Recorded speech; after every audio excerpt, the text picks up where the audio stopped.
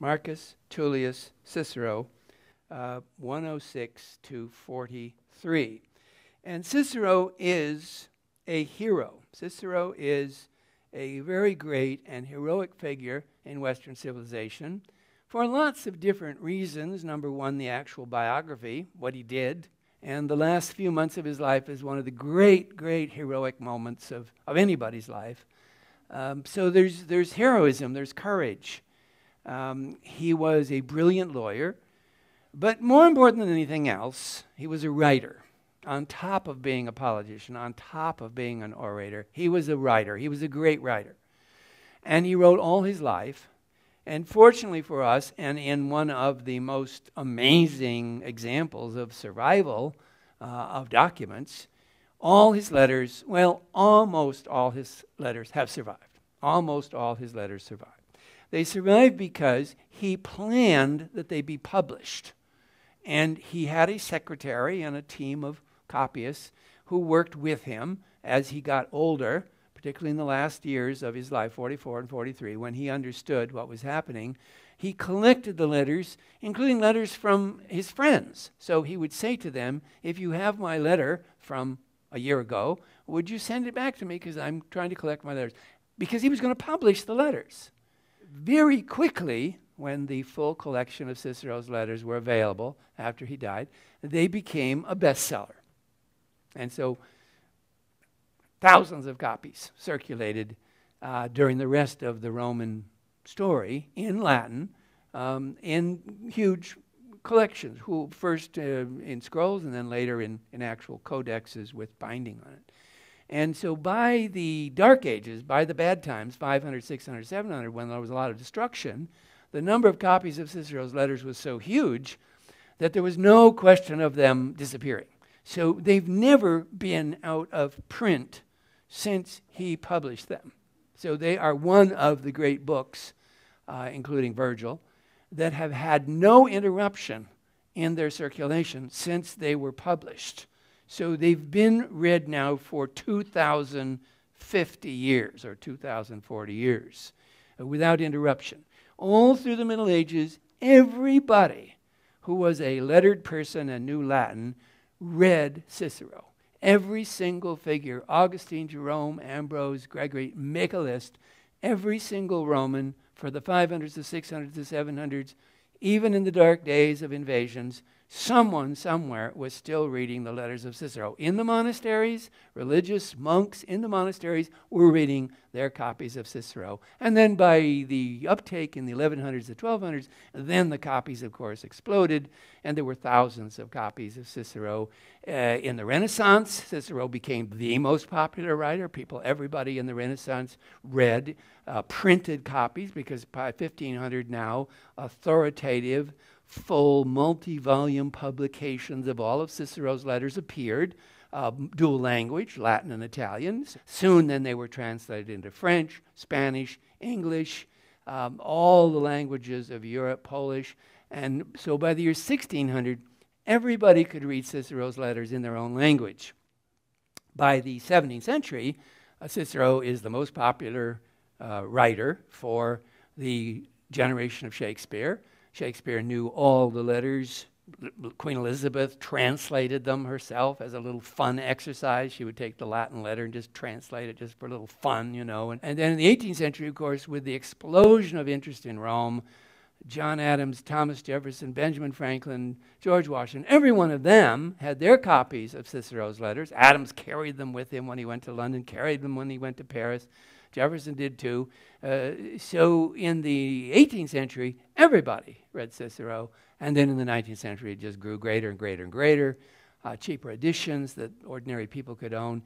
And so by 1900, there was a 1950-year tradition of people reading Cicero's letters. So there's really nobody else like it. There's nobody else in literature like him.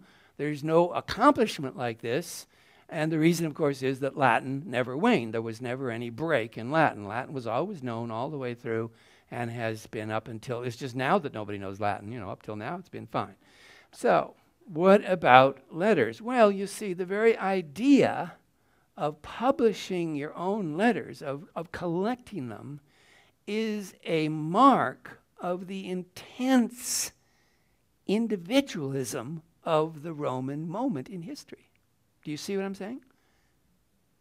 The idea that your collection of letters is worth putting together and letting other people read means it's not just ego, but it is the idea that the individual evolution of your life, day to day, week to week, is an interesting subject, you see? So it's an idea of two things: the worth of the individual, the worth of the human dignity of the individual, and history. Now, that's causing a lot of you to click and think, aha, here we have two of the great cultures coming together, don't we? We have the Jews teaching us about the importance of history, and the Greeks teaching us about the importance of the individual. That's exactly right. So here in the 1st century BC, we are now seeing in Rome, within the world of Rome, a new interest in the human individual like never before. Never before. And it will intensify even more because the next step in terms of writing and publishing will be publishing your journal. You see, that's even more intimate, isn't it? Why? Because it's just your personal thoughts, it's your inner thoughts, you're not even writing them to somebody else. How would this have ever occurred to him, the idea of the letters? Well, first of all, you want to remember that Cicero was a born writer. He was a writer by nature. It was in his nature from when he was a kid. He had a brilliant education. He went to Greece, studied Greek, had great tutors, and he was an intellectual. He was a writer. He wrote about all subjects, and one is a book on the Republic. So he wrote a book about what the Republic should be and how it should work, and in Latin, of course. And when he did it, he, of course, knew Plato had written the famous book in Greek on the Republic from Plato's point of view. He was disagreeing with Plato. Cicero was much more a believer in the possibility of a real democratic state. So there's that book.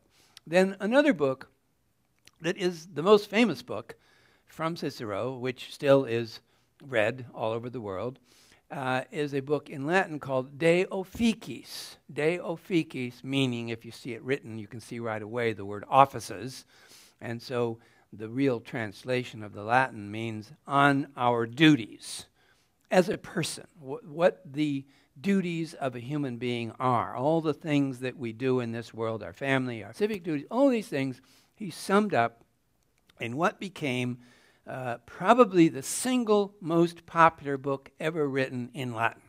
Probably of all the people who wrote books, even more than Virgil, Cicero's book on duties, De Officiis, is the single most popular, widely read book in Latin. And never not read, never between his lifetime and now. The book was written in 44, so the year of the assassination of Caesar. Why is it so important? Because it establishes an ideal for the citizen. And the book says that it is the duty of the citizen, officiis, duties, it is the duty of the citizen to, in addition to family, to devote himself, some part of himself, to the state, to the body politic. That's the only way a democratic state can be successful, is if individuals all, as a community, equally all participate, vote. That whole discussion of citizenship was an essential point of Cicero's book on duties. And it became a model, it became an ideal, it became the thing that the Western civilization turned back to again and again and again. What he said was that it is the duty of the citizen in a free republic like Rome to participate in the government, to possibly stand for election or help someone get elected, to follow what's happening, to know what's happening in the capital, all those things. He said it's our duty. And if the state is in stress, if the state is in distress and you live in the state, you must give yourself to the state and help it through and possibly save it from the enemies of the state.